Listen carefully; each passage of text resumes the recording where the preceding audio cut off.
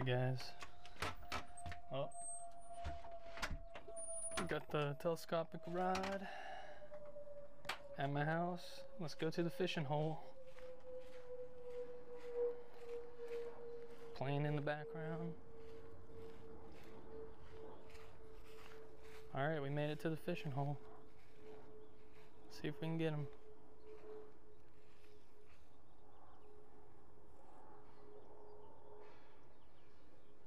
I think they're mosquito fish, but not sure.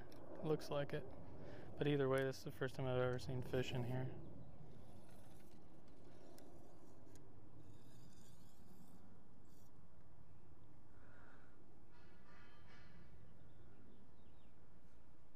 Should probably put a weight on this, but I'm stupid, so.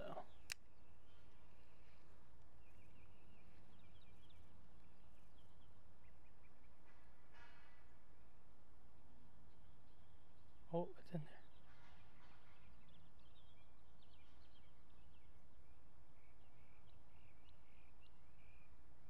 Just looking at it. Did you grab it? Got him. Oh yeah. Eastern mosquito fish. There we go. I don't really want to talk too loud because, you know, there's neighbors outside, but Eastern mosquito fish. Front yard fishing, let's get it.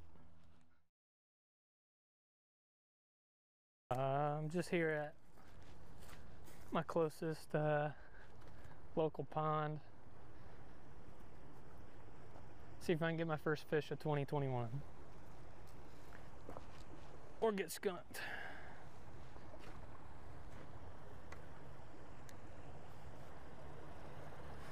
Definitely gotta watch out for snakes here though. A lot of snakes like chilling in these rocks. But I'm just gonna go with old reliable. A little 1/16 ounce rooster tail. This actually might be a 1/8, I don't know. Small rooster tail.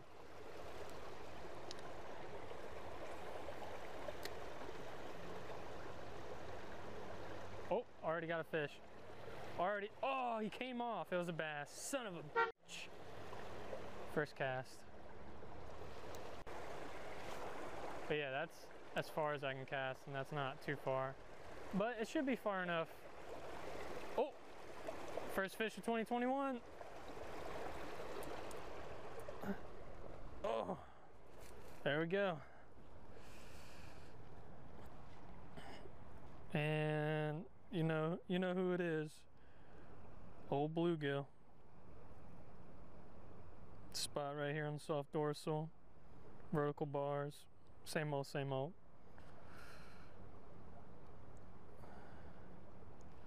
Let's get him back. Should I throw him on the big side or throw him on the lower end side?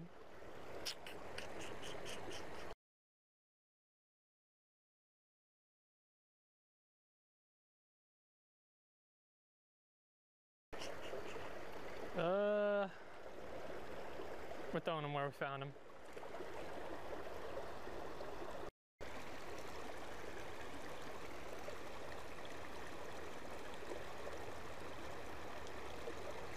Oh, that was a bass. Little bass came up and popped it, but just barely. The bass was a chunky little guy. He's definitely like maybe half a pound, but still want to get him so we can get the largemouth bass skunk off the board for this year. Oh, there we go. Largemouth bass.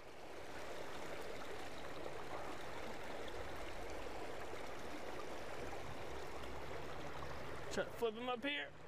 There we go. Little guy.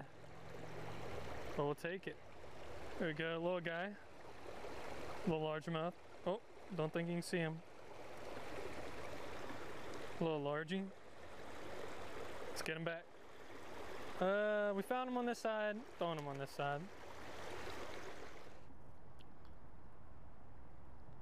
But when I bass fish, I don't really like going with large lures, especially in a pond like this. This pond is hit so hard. I'm extremely surprised that no one is here fishing it right now. Actually, there might be one person fishing it way over there. But as I was saying, in ponds that are fished heavily like this, I don't like the whole big presentation 80-pound braid sort of thing people do. It can work, and it might work for people here, but every time I've fished here and I've seen people throwing those big lures with big line, they don't catch anything. And so whenever you're in a spot that's highly pressured like this, you need to go fluorocarbon. I got like 12-pound fluorocarbon on, and I'm using small presentation.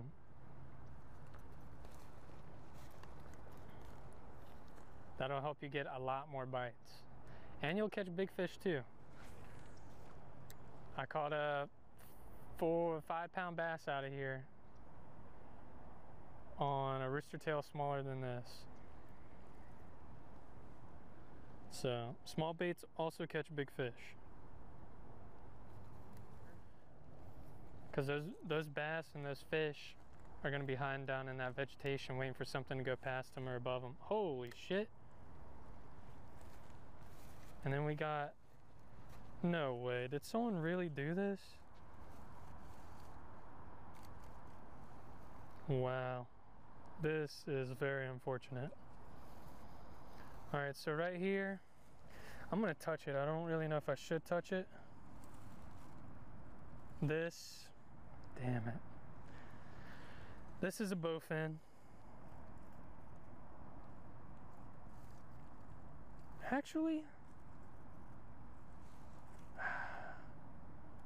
yeah, I think it's a bowfin.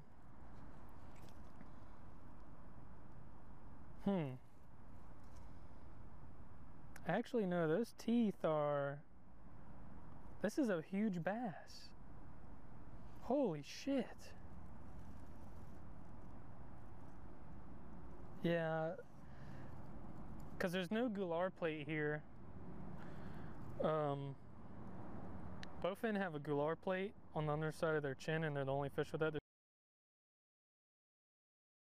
There's no gular plate here. Initially, I thought maybe it had just fallen off, but it's just not here. And these teeth, bowfin have much sharper teeth. This is like teeth that largemouth bass had. Not sure what those are called, but yeah, this is a fucking huge bass that someone just threw on the bank. Like, this is big. This is a big fish. Look, from my foot, if I stand the fish up, it's curled. If I stand the fish up, it goes all the way to my knee. And this is with its curled spine. This is a monster fish. This was probably an 8-pound, 10-pound fish. Just on the bank here. That's sad. That sucks. But I guess the gular plate could have fell off if it was a bowfin. That fish is so long that it's hard for me to think that's a bass. It's really hard for me to think it's a bass. So maybe the gular plate did fall off. But either way, it sucks. Because it's either a big bass or a big bowfin. Like, and if it's a bass, that is a monster bass. So, but another thing that makes me think that might have been a bowfin is a lot of people don't know the difference between bowfin and snakehead. And so they catch a bowfin and throw it on the bank because they think it's invasive. Which sucks and is stupid. Even in summer, sometimes I see oh, want it slow. Here's a fish. This might be a good fish. Oh yeah, here we go. We recording? Yeah, we are. Oh yeah, we got a little bass. Not a big guy, but little pounder. He hit hard though. Hey, he's a pound and change actually. There we go. Right in the corner of the mouth. Okay, here we go. Just a little 1 pounder. All right, I'm gonna get the release on this guy. I'm gonna just chuck him out a little past the weeds. I would do a cleaner release, but the weeds are so thick here, I have a fear that they'll just swim and get all stuck in them.